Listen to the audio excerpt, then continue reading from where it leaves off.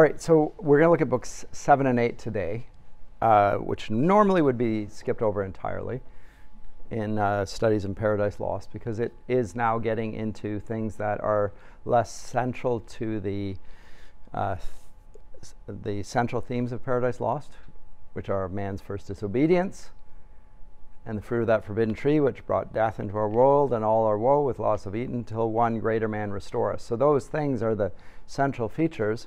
But because it's an epic, and it is encyclopedic in its scope, and Milton wants to emphasize the theme that he has already announced from the very time at the beginning of the course when we looked at the Nativity Ode, that there's a cosmological significance to Christ, and it will include all manner of knowledge.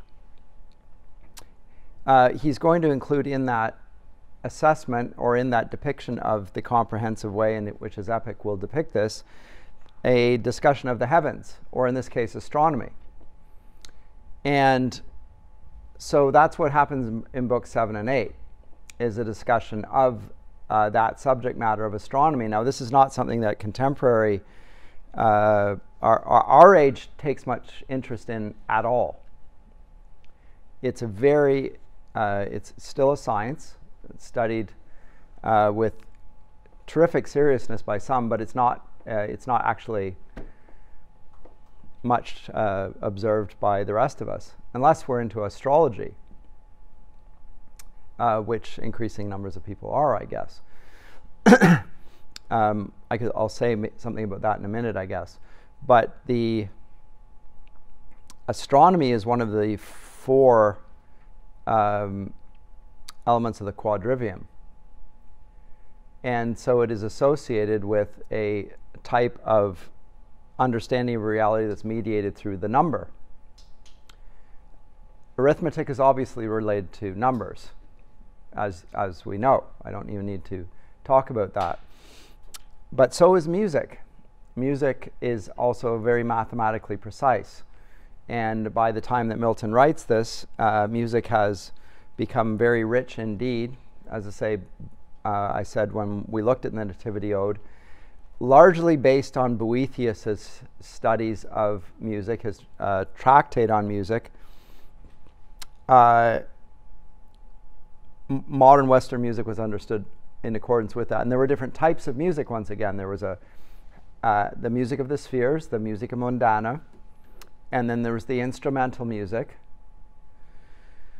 And then there was the human music. And the human music was, again, that part of us that takes delight in music, which we all appreciate and recognize. And we not only recognize it, we also associate it with something very profound and true to that matter. It's not just beautiful, and we will also say that it's good, it makes us feel good, but we will also say that there's something profoundly true about it and worth fighting over. So people, when they get arguments over music, it's not merely the way we see music in our day, that it's a matter of personal taste, but something more is at stake. And that's why we fight over it. When Milton articulates this study of astronomy, he is connecting that with all manner of other elements of the quadrivium. The quadrivium is, again, one of the components related to the 7 liberal arts. Milton's writing in words here, but again, the music of his prose or his poetry is important to him. And he's trying to connect all of these discrete areas, or these different ways of knowledge. That's what a vium is.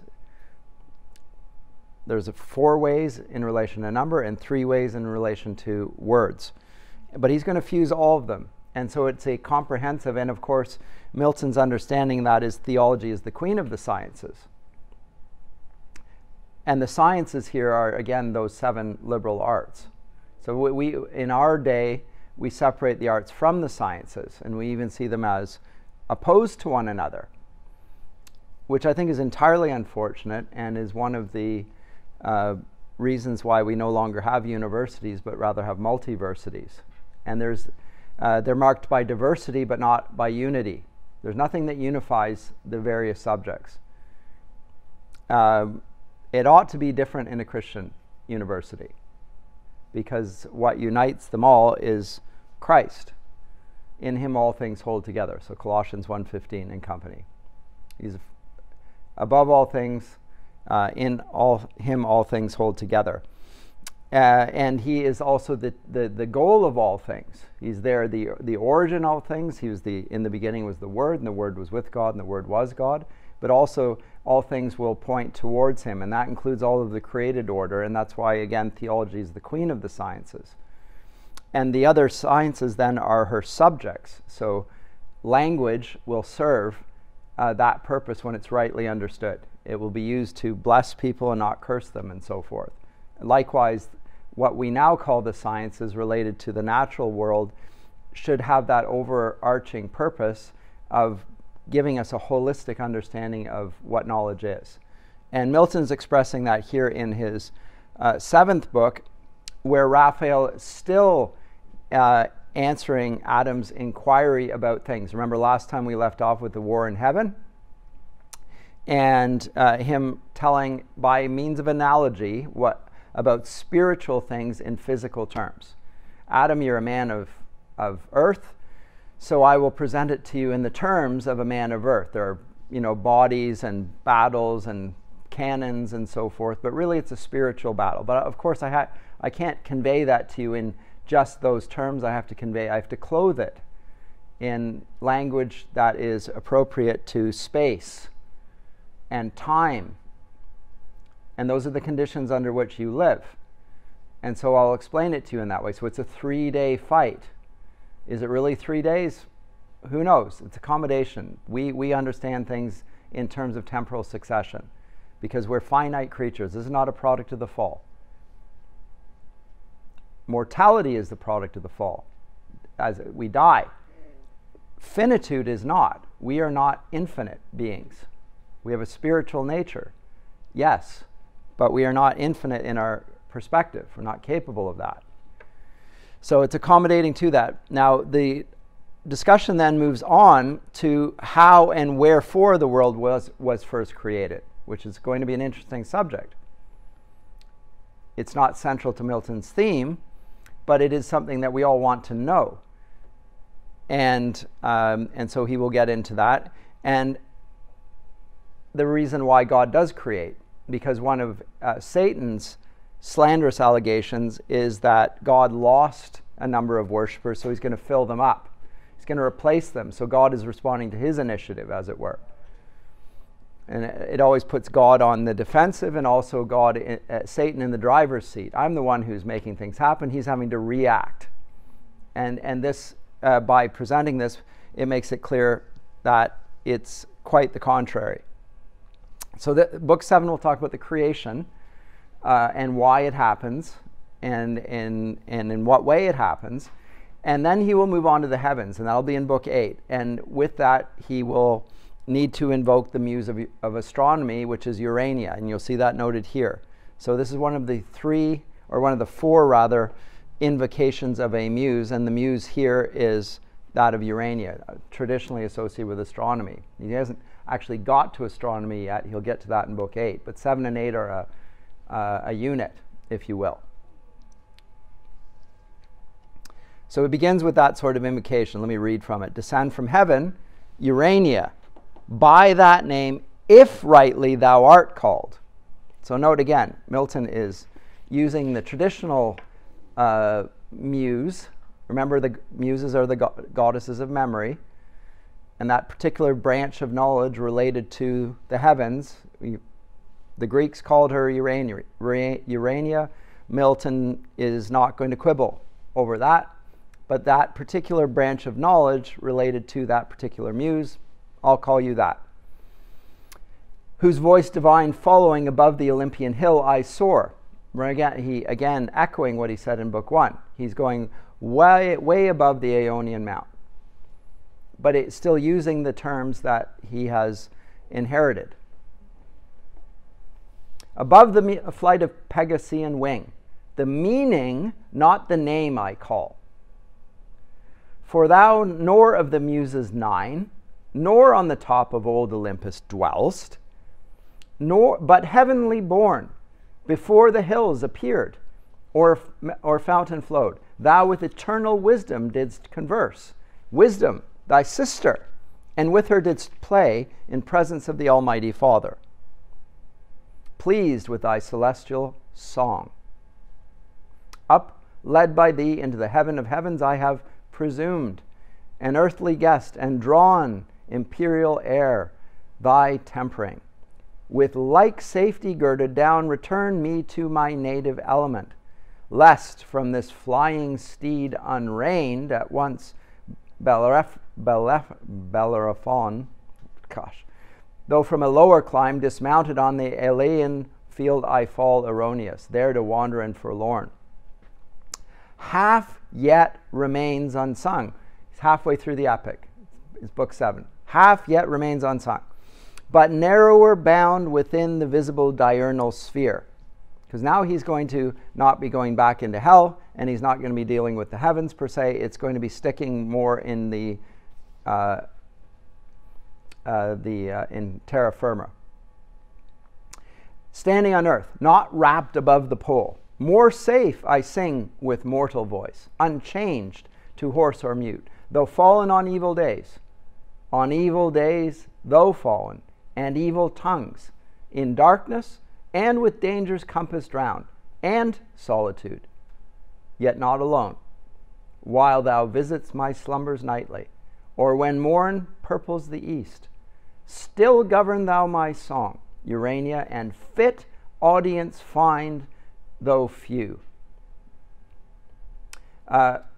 Wordsworth will echo these words in his preface to the Excursion. And again, Wordsworth, like so many of the great poets that succeeded Milton, will have read Milton's Paradise Lost and his other poetry very carefully, will echo not only their subject matter, but their very terms, some of the phrases, sometimes references. So again, when we're studying Milton, we have to understand that he is in relation with a tradition of literature which he is echoing, and he is being echoed by subsequent poets. And this is a right way to understand human nature. We don't just live among other humans in our generation in accordance with our identification with them, because we can parse it down to a still smaller subset that we call our identity group. But we live in with a common human nature with Jesus and everybody who ever walked the earth as a human being, and they are still, in a sense, our companions. Insofar as we read their works, learn about them, celebrate their victories, and lament their failings, but we learn from it, and so we don't have to just draw upon the current generation of people to get wisdom. So we're getting wisdom from that, and that is exactly what Milton is trying to do. But note that in his day, as much as I've praised the Renaissance and the Reformation age, look at this font of wisdom. He says that there's very few of his contemporaries, a fit audience though few, and hostility to what he wants to say even. Extraordinary. I would say, from my naive point of view, that Milton's age, in order to have a man like Milton, must be rather extraordinary. He seems to see rather the opposite. He repeatedly speaks of this. He'll do it in book 9 as well. Talk about the dark days and the cold climate, etc. But anyway, he concludes there in line 31 and then makes a shift. But drive far off the barbarous dissonance of Bacchus and his revelers. The race of that wild rout that tore the Thracian bard of Rhodope, where woods and rocks had ears to rapture, till the savage clamor drowned both harp and voice. Nor could the muse defend her son. So fail not thou, who thee implores, for thou art heavenly, she an empty dream. So again, Bacchus is the wine god, but also the god of poetry, beloved of the muse. And yet there Bacchus was torn apart by a wild and dissolute crowd, famously. And Milton is threatened with the same. And he on the other hand, worship a false god, I worship the one true God. So therefore, Milton pleads, fail me not. So again, is an engagement with the past, but it's also a critique of the past.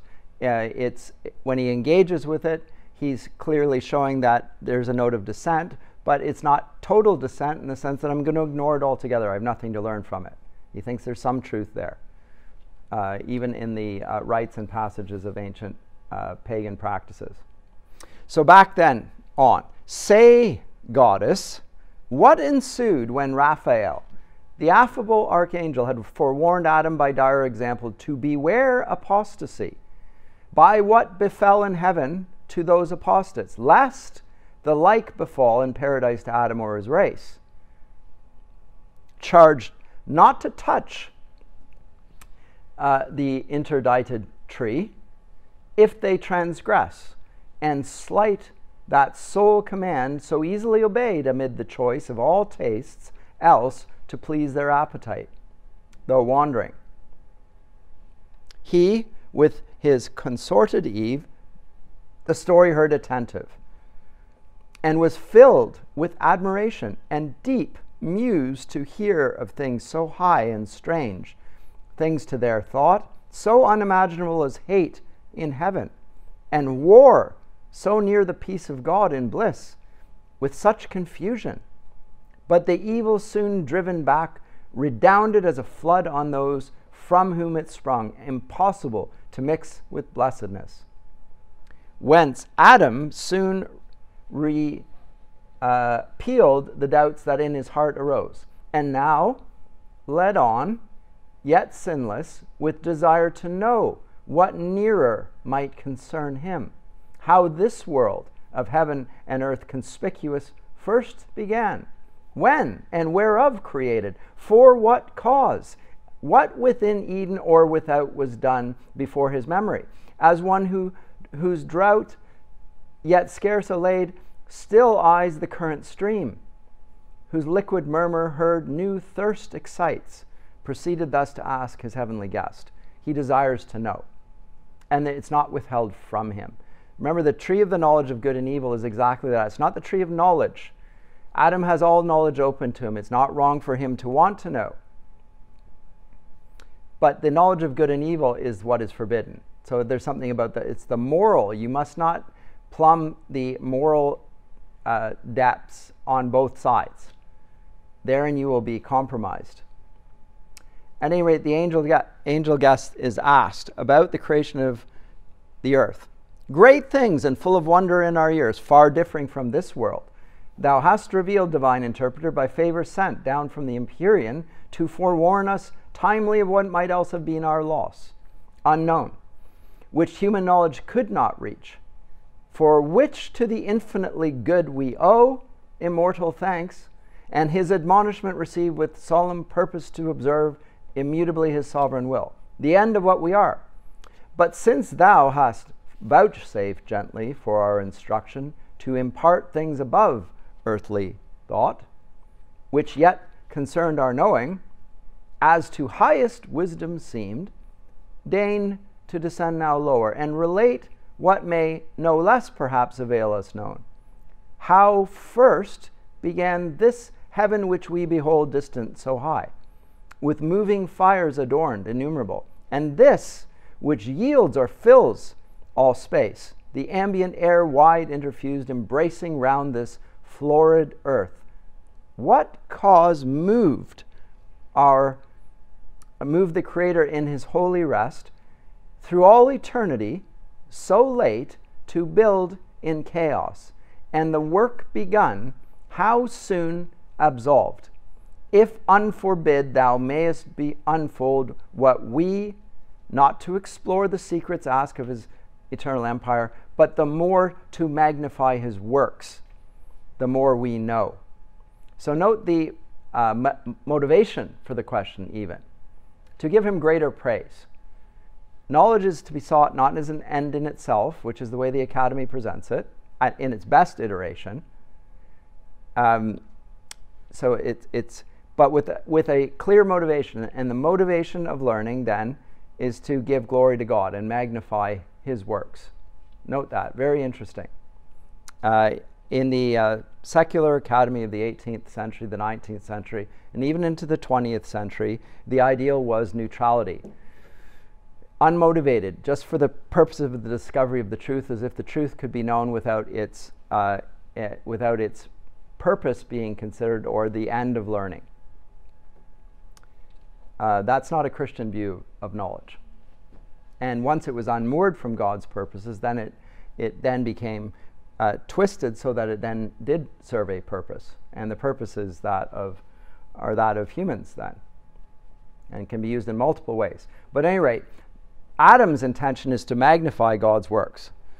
And the great light of day yet wants to run much of his race, though steep, suspense in heaven held by thy voice. Thy potent voice he hears, and longer will delay to hear thee tell his generation, and the rising birth of nature from the unapparent deep. Or if the star of morning and the moon haste to thy audience, night with her will bring silence, and deep and sleep listening to thee will watch. Or we can bid his absence till thy song end, and dismiss thee ere the morning shine. Now there's something of a suggestion here that the heavens themselves will obey their call here, in terms of we can make the heavens act in accordance with our will on this, and we can wait, or we can do it by night, whatever. Thus Adam, his illustrious guest, besought. And thus the godlike angel answered mild. One of Milton's favorite words, mild. This also thy request with caution asked, obtain. Though to recount almighty works, what words or tongue of seraph can suffice, or heart of man suffice to comprehend?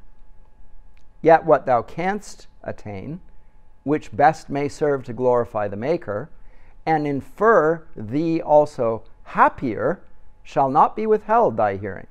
Such commission from above I have received, to answer thy desire of knowledge within bounds. Beyond, abstain to ask, nor let thine own inventions hope things not revealed, which the invisible King, only omniscient, hath suppressed in night, to none communicable in earth or heaven. Enough is left besides to search and know. But knowledge is as food, and needs no less her temperance over appetite. To know in measure what the mind may well contain, oppresses else with surfeit, with too much, and soon turns wisdom to folly as nourishment to wind. So the wise speaker in Ecclesiastes says that it's vanity. Knowledge is sorrow. Too much knowledge is just the means of, as I say, sorrow, and seems vain and folly to his ears, as much as he seeketh after wisdom. So again, a great deal of here, though it seems rather off topic with Milton's grand theme, is directing us in how we ought to regard our own learning, and the motivation for it, the limitations upon it, and even he refers to inventions. But he doesn't mean inventions in the sense of a discovery of an implement, like a cell phone or a camera or whatever. He means a discovery of something that's hidden that we can find is revealed through inquiry. Nothing wrong with that, but there's a limit to that, however, and there ought to be a limitation to that. And again, this will guide a proper understanding of the field of education and of knowledge. Anyway, again, important for an epic, Milton is again directing his readership in all areas of life.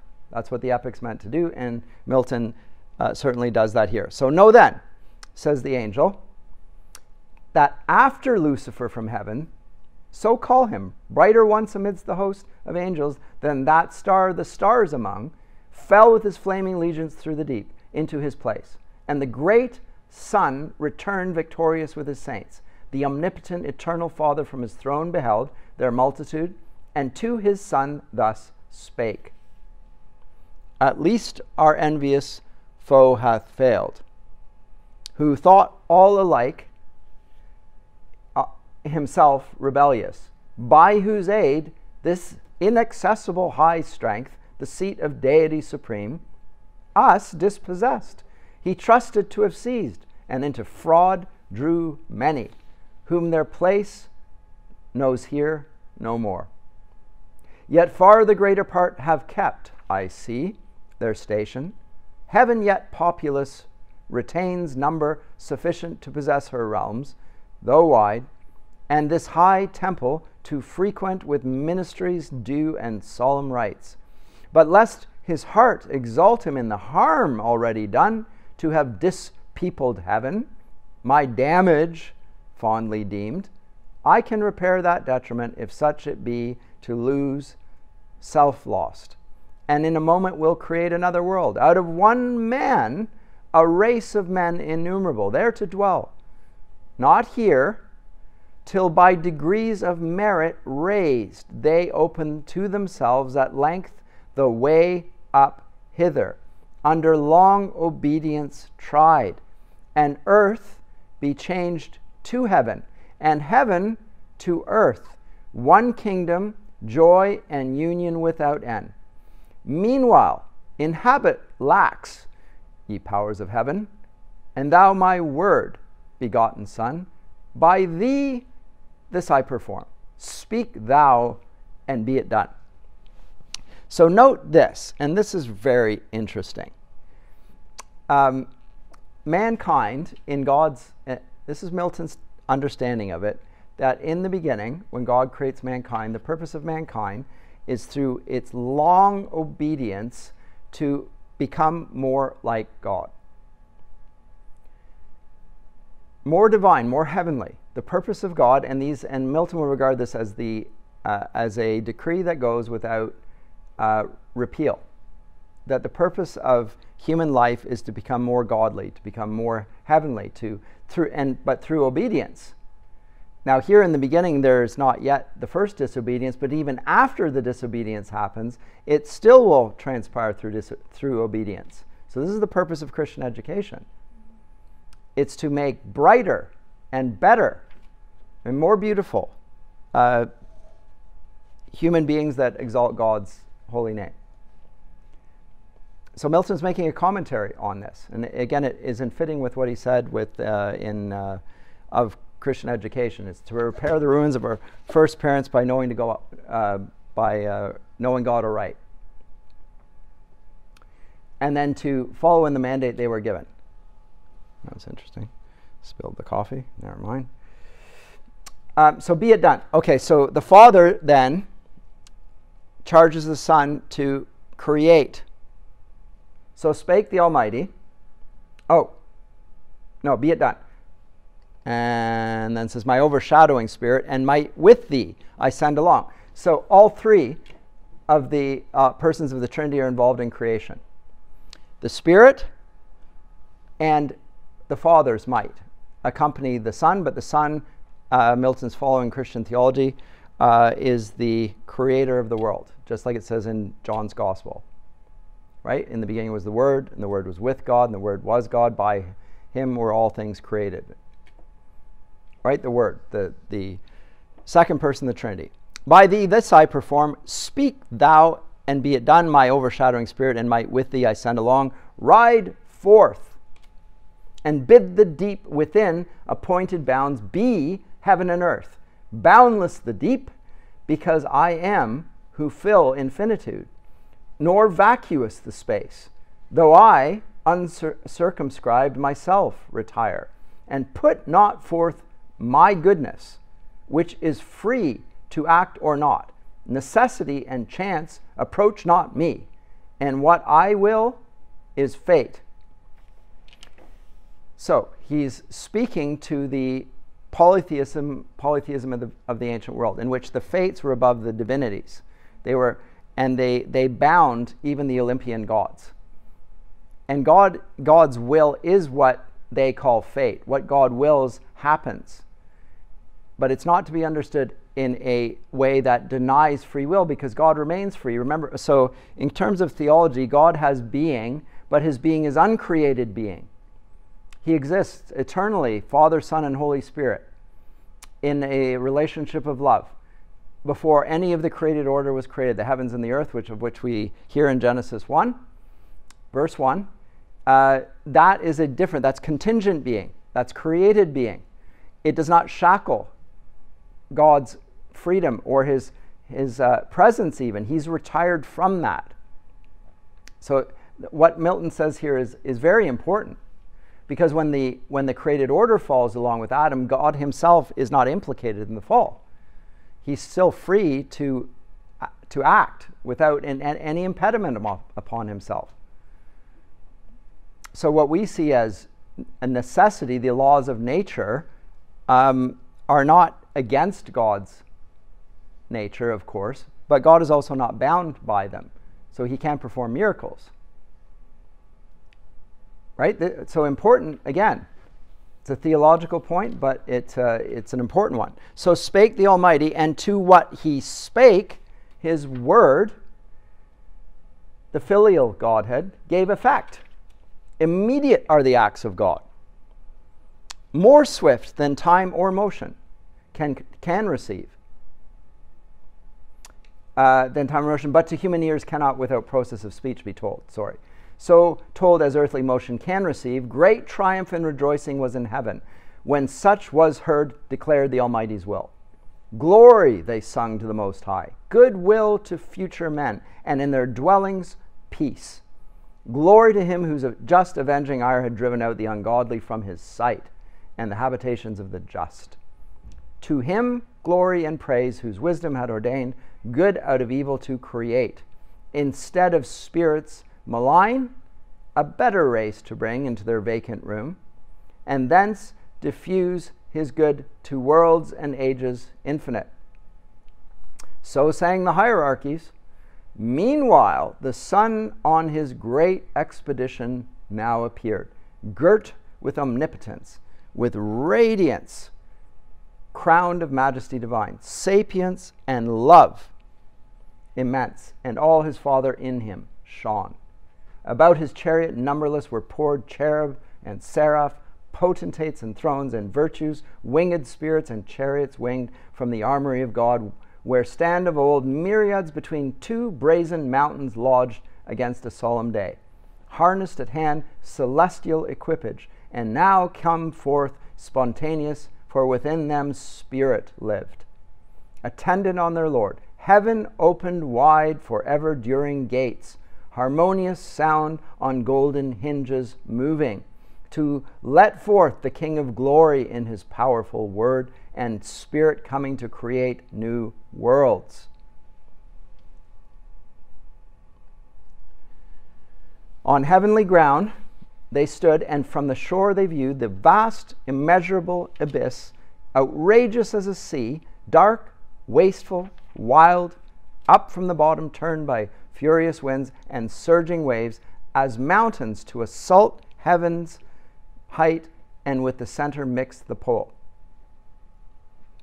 Silence, ye troubled waves, and thou deep, peace, said then the omnific word, your discord end. Nor stayed, but on the wings of cherubim uplifted in paternal glory rode far into chaos, and the world unborn. For chaos heard his voice. Him all his train followed in bright procession to behold creation and the wonders of his might. Then stayed the fervid wheels, and in his hand he took the golden compasses prepared in God's eternal store, to circumscribe this universe and all created things. 1 foot he centered, so now he's thinking of it like a pair of compasses, sticks 1 foot in and spins it around, and the other turned round through the vast profundity obscure, and said, thus far extend, thus far thy bounds, this be thy just circumference, O world. Thus God the heaven created, thus the earth. Matter unformed and void. Darkness profound covered the abyss, but on the watery calm his brooding wings the Spirit of God outspread, and vital virtue infused, and vital warmth through the fluid mass, but downward purged the dark, the black Tartarus, cold infernal dregs adverse to life. Then founded, then conglobed, like things to like, the rest to several place disparted, and between spun out the air, and earth, self-balanced on her center, hung. Let there be light, said God, and forthwith light, ethereal first of things, quintessence pure, sprung from the deep and from her native east, to journey through the airy gloom began, sphered in a radiant cloud, for yet the sun was not. She in a cloudy tabernacle sojourned the while. This is interesting. So light exists before the sun, just as it says in Scripture. Milton is following this. Light is not a product of the sun. The sun, rather, is a reflection of the light that already exists. First thing that exists is light. So when Jesus is the light of the world, and we can make an analogy between the sun and light, which Milton's already made in Book 3 of Paradise Lost, given an analogy there. And remember, this is the one form of wisdom. It comes through the eye. He can't see. He can feel the warmth. Nonetheless, this is just a picture of what the true light is. Remember in the book of Revelation, where there will be no more sun, but the light will be there in their presence. Again, reference to a light of which the sun's light is a pale reflection. And we can't even look at the sun directly. Let there be light. Sphered in a radiant cloud, for yet the sun was not. She in a cloudy tabernacle sojourned the while. God saw the light was good, and light from darkness by the hemisphere divided. Light the day, and darkness night, he named. Thus was the first day, even and morn, nor passed uncelebrated, nor unsung by the celestial choirs, when orient light exhaling first from darkness they beheld. Birthday of heaven and earth. What a way to put it. With joy and shout, the hollow universal orb they filled, and touched their golden harps, and hymning praised God in his works. Creator hymn they sung, both when first evening was and when first morn.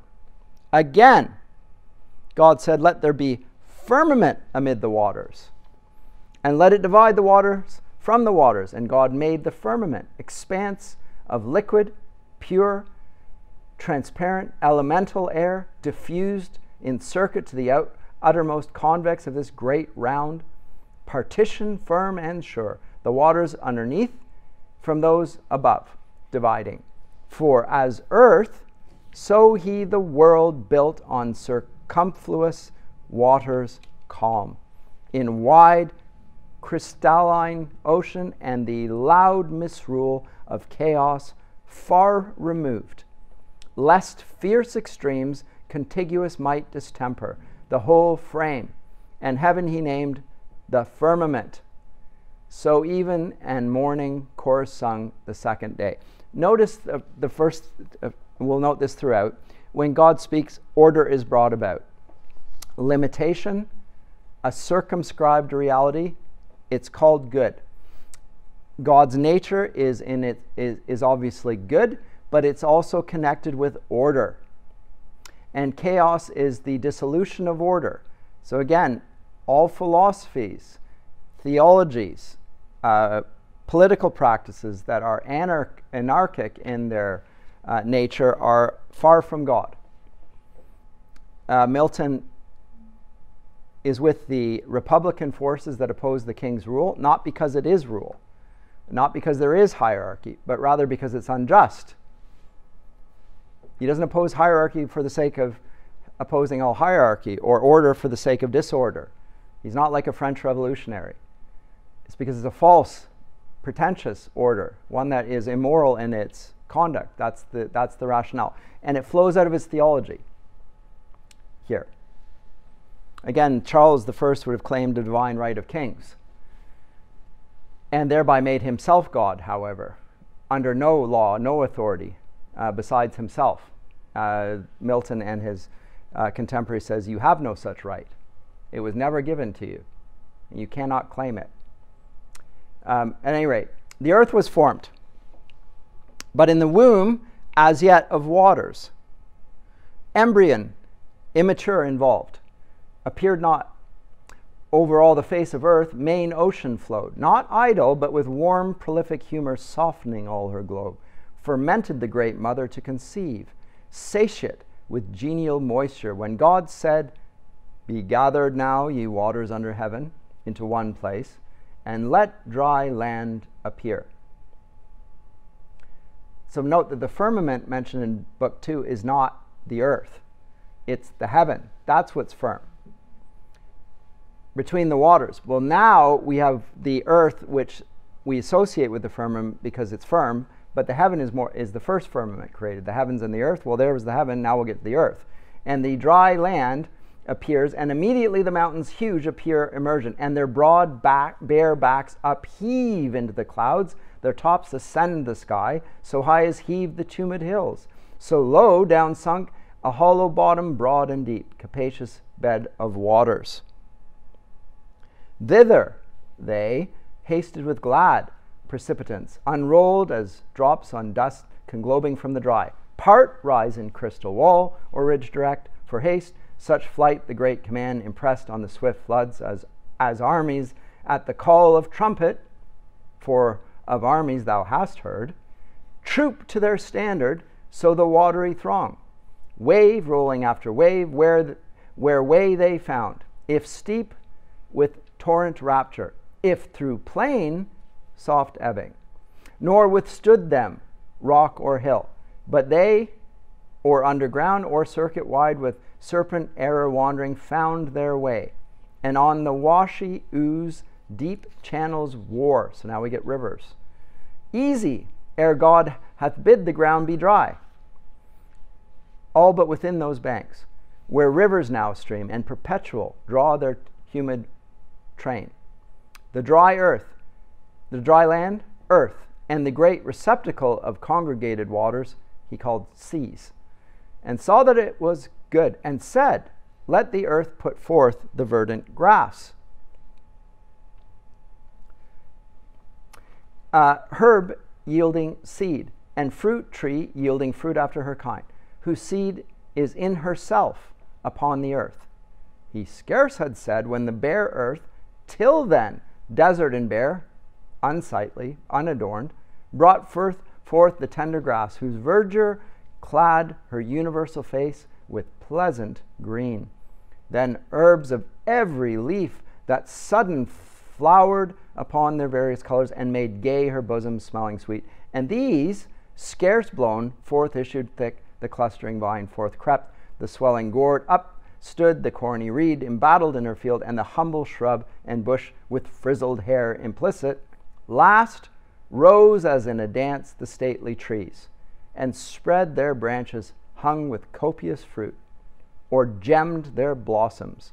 With high woods the hills were crowned with tufts, and each fountain side with borders along the rivers. That earth now seemed like to heaven, a seat where gods might dwell, or wander with delight, and love to haunt her sacred shades, though God had not yet reigned upon the earth, and man to till the ground none was. But from the earth a dewy mist went up, and watered all the ground, and each plant of the field, which ere it was in the earth God made, and every herb before it grew on the green stem. God saw that it was good, for even and morn recorded the third day. Okay, so then he will make, on the fourth day, the lights of the heavens, the greater and the lesser, the sun and the moon, and the stars crown the fourth day. On the fifth day, line 385, sorry, I'd love to read it, but for lack of time, we will get the creation of reptiles from the waters, and the birds of the air, and the creatures of the sea, the fish, and we'll come to the sixth day. The sixth, and of creation last arose, with evening harps and matin, when God said, let the earth bring forth soul living in her kind, cattle and creeping things, and beast of the earth, each in their kind. The earth obeyed, and straight opening her fertile womb, teemed at a birth in numerous living creatures. Perfect forms, limbed and full grown. Note that they didn't come in as baby animals. They're full-grown adult animals in their first iteration. Out of the ground uprose, as from his lair, the wild beast, where he wans in forest wild, in thicket, brake, or den. Among the trees in pairs they rose. They walked. The cattle in the fields and meadows green. Note at first there's only 2 of each.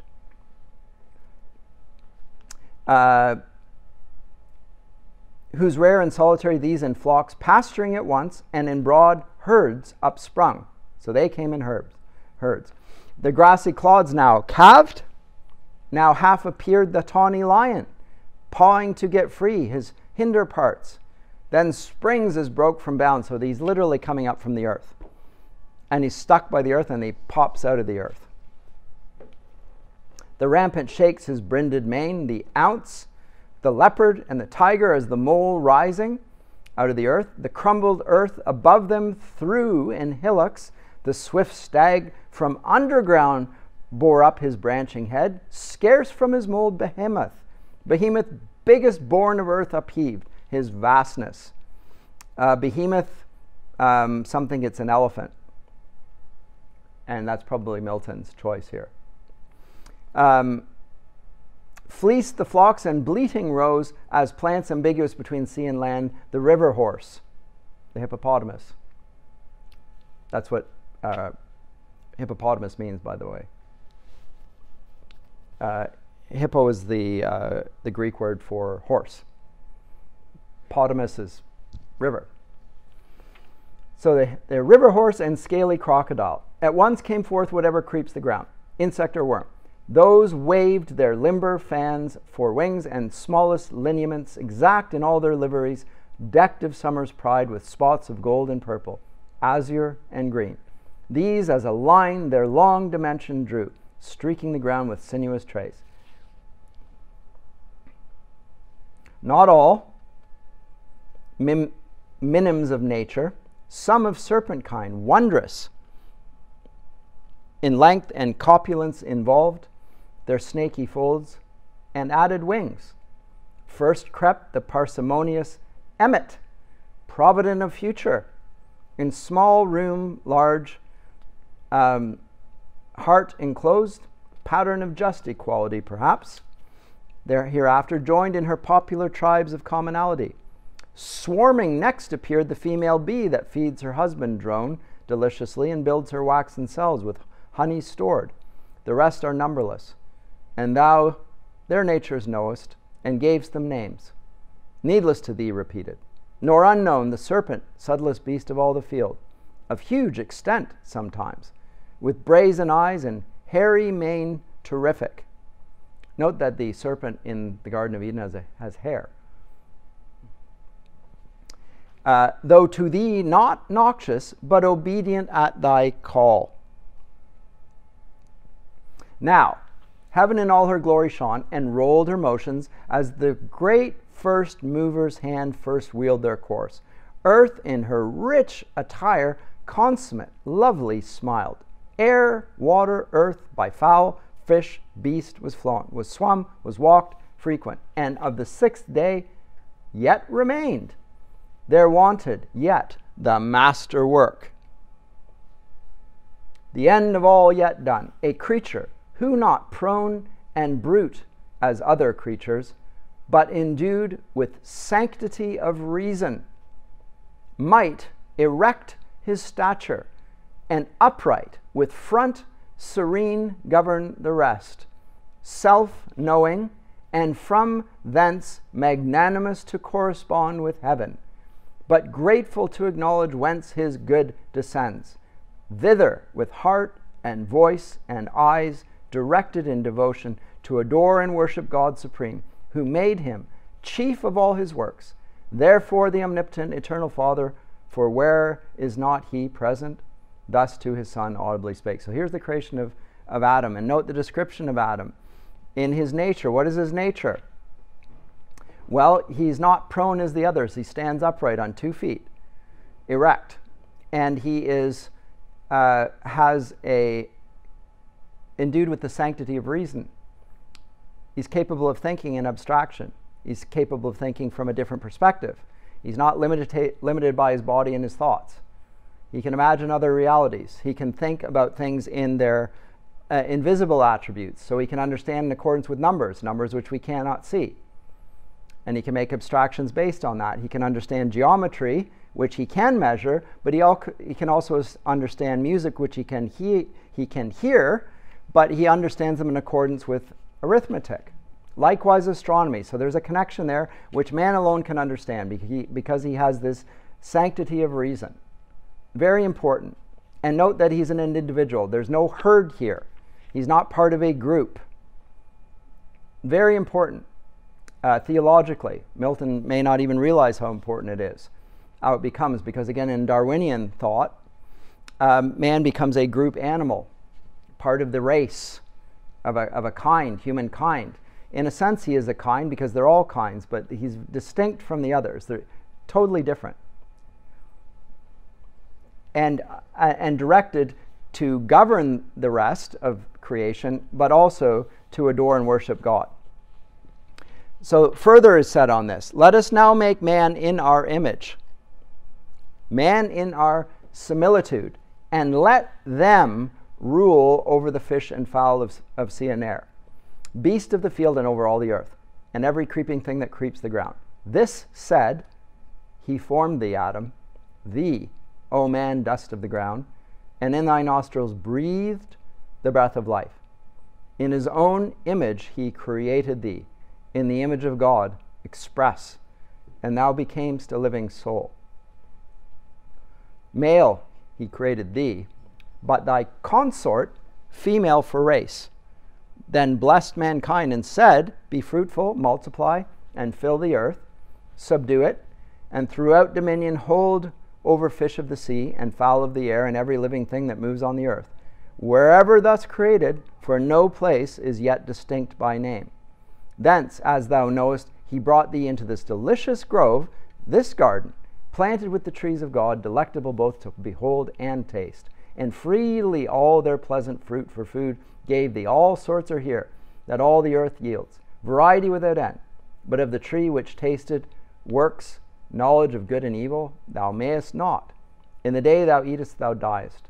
Death is the penalty imposed. Beware, and govern well thy appetite, lest sin surprise thee, and her black attendant, death.